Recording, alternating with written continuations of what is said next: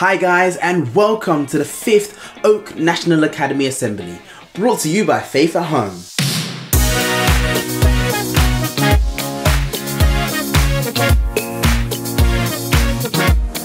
My name is Chris. And I'm Jessica.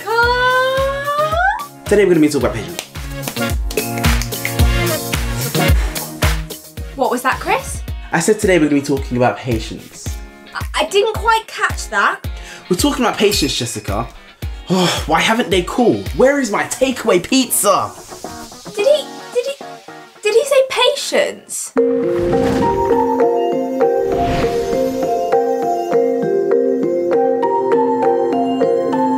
Being patient is to wait. Patient means to be calm and let others go before you. Being calm and waiting for your turn. Let your friend to go first. Patience means, like, if you want to go somewhere but someone needs to take you and they tell you to wait and you wait, then you are patient.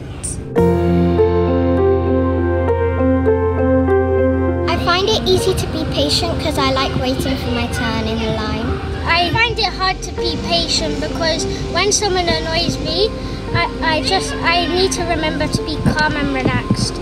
I find it easy to be patient because I know if I keep trying I can achieve anything. Patient people will go far in life. Lord, I pray that as a family we could be completely humble and gentle, patient and bearing with one another in love. I ask that our love for you and each other would be expressed as patience and kindness. Please send your Holy Spirit to work in us, so others can see your love in us by the way we are patient with each other. Amen. Amen.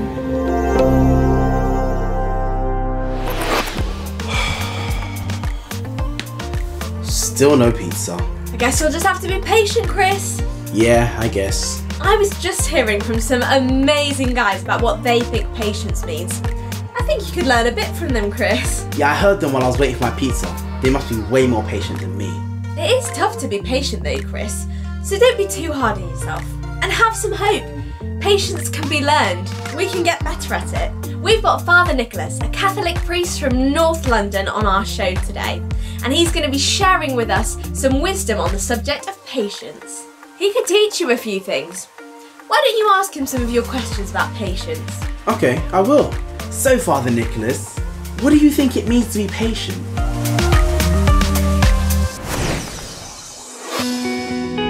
What does it mean to be patient? Well, to be patient means to keep going at something without getting too angry or upset, even if we experience a delay, even if we experience difficulty or even some suffering. So we can wait patiently for a bus or for our dinner, perhaps. We can also work patiently at something, our homework for example, or maybe some housework we've been asked to do. So to be patient means to keep going at something without getting too upset and without giving up, even when it becomes difficult.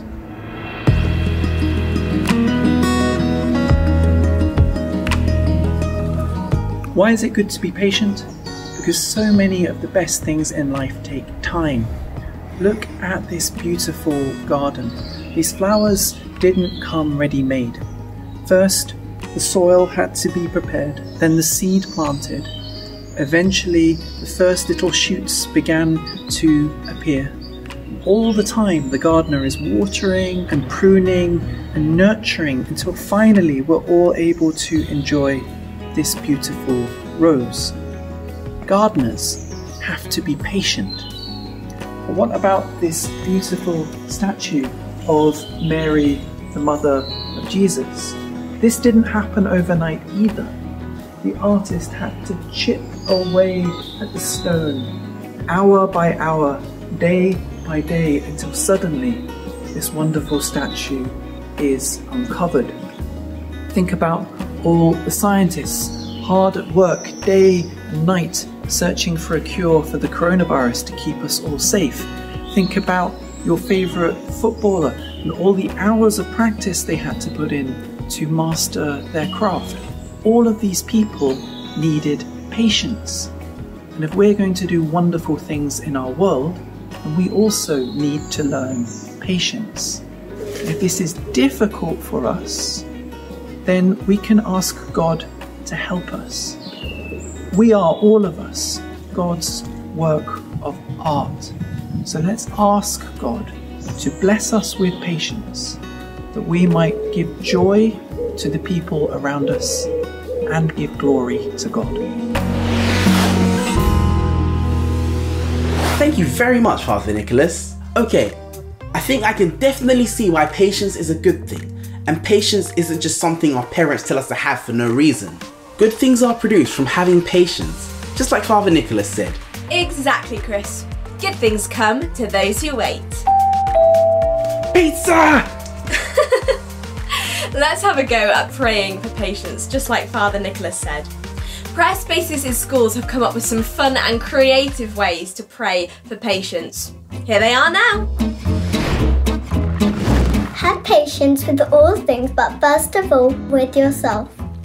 For this activity, you'll need to find a quiet place in your house where you can sit for a little while. Or better still, you could build a den using lots of cushions, blankets, chairs or tables. You will also need someone with an egg timer or a mobile phone. Patience is about waiting well.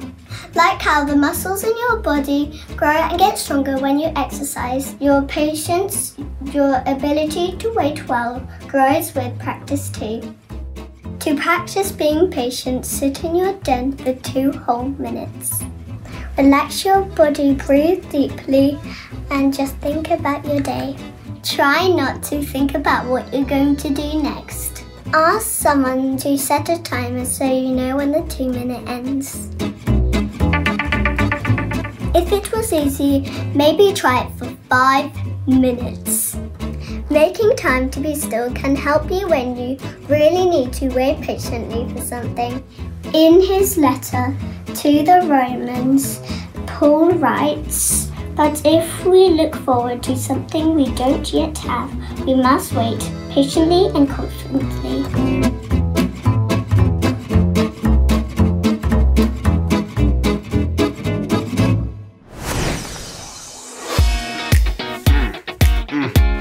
Thanks so much for that, guys.